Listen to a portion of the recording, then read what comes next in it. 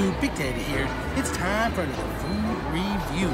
We are sitting here in the mall by Auntie Anne's Pretzels. And we are trying out Auntie Anne's birthday cake nugget pretzels. Basically what these are their regular straight birthday cake or pretzel nuggets. And then they put them in powdered sugar.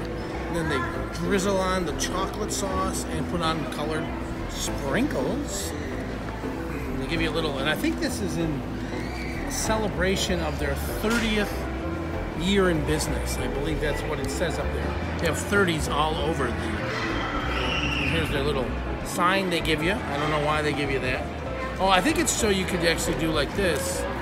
There you go. That's why you don't need a fork. That's why you don't need a fork. Oh, I see. So here's, I'll show you up close and personal. One of those. Right, here we go. This is the Auntie Anne's birthday cake nuggets. Let's try it.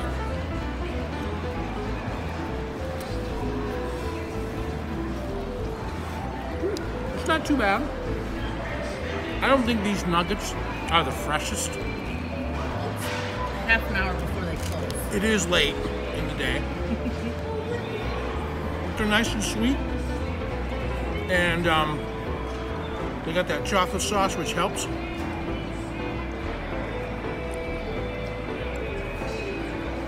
Not bad. They're just pretzel nuggets covered with powdered sugar. I don't think there's anything birthday cake flavored about them. I think they're just their birthday nuggets. I don't think they're actually birthday cake nuggets. Don't get it confused. Just in case. I don't want to confuse people. What? I know I need to rate them. By the way, got Riley over here. Say hi, Riley. Telling me how to do a review. You know, so how would I do it without her? She's embarrassed that I'm doing a review in the mall in front of people. Oh my God. But I don't care. Because I don't care what people think of me. I am a big doofus anyways. So, on a scale of 1 to 10, for the Auntie Anne's birthday nuggets,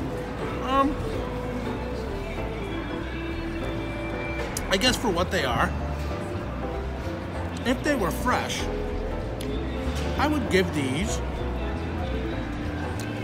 a 9 out of 10. But since they're not that fresh, I'm gonna give them an 8. 8 out of 10 for the Auntie Anne's birthday nuggets, Auntie Anne's Pretzels.